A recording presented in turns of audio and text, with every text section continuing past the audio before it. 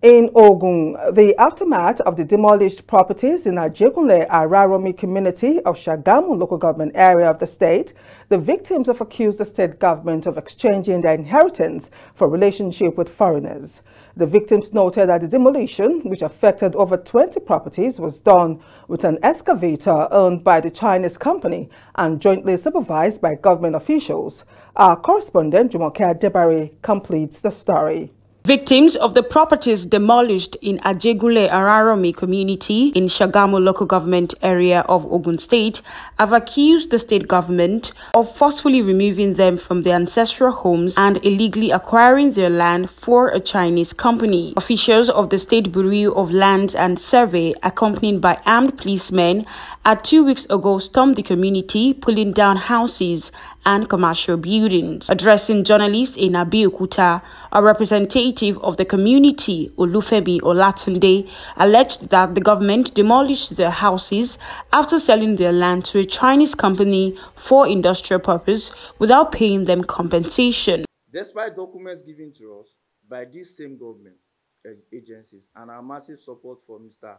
Governor Abiodun since 2015, we were terribly pained that the only reward this government could give back in return to our support and loyalty is the destruction of our hard-earned investments and forcefully taking over our family ancestral land to give as a gift to foreigners.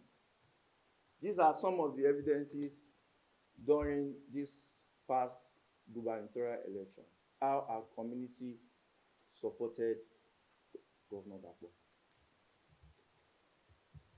We are constrained to conclude that this government is working at cross purpose with its building of our future together. We want Governor Dapo to set up a committee to seriously look into this matter. Secondly, we want all parties that are involved to stay hold. As we speak, not that they are doing fence alone, but they are heavily guided by military men that are being paid with our tax. Nobody can even move near them. Thirdly, our properties that are demolished, we want a valuator, somebody that can valuate, and want a refund of all monies that were spent on properties that were demolished. Also, we want our lands back. We are not leaving our ancestral land for anybody.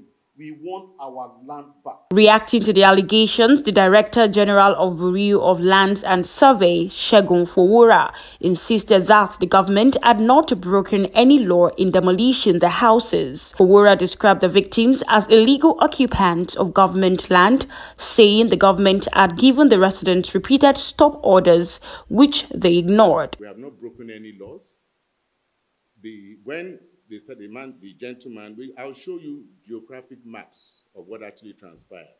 Now, people talk as if we're only interested in foreign entity.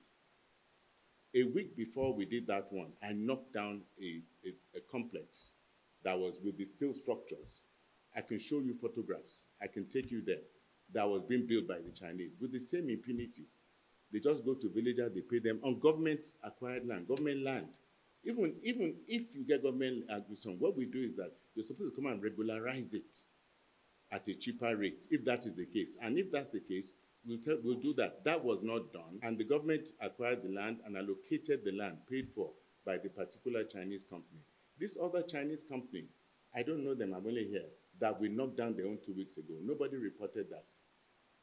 To tell the level of impunity, after the task force went there, and did demolition, they had been given repeated similar things, repeated stop orders, without not just no ownership of land, no get papers, no planning permission. Fowora, however, insisted that the compensation had been paid by the government to the landowners. From Abeokuta, Jumoke Adebari, reporting for KAFTAN Television News.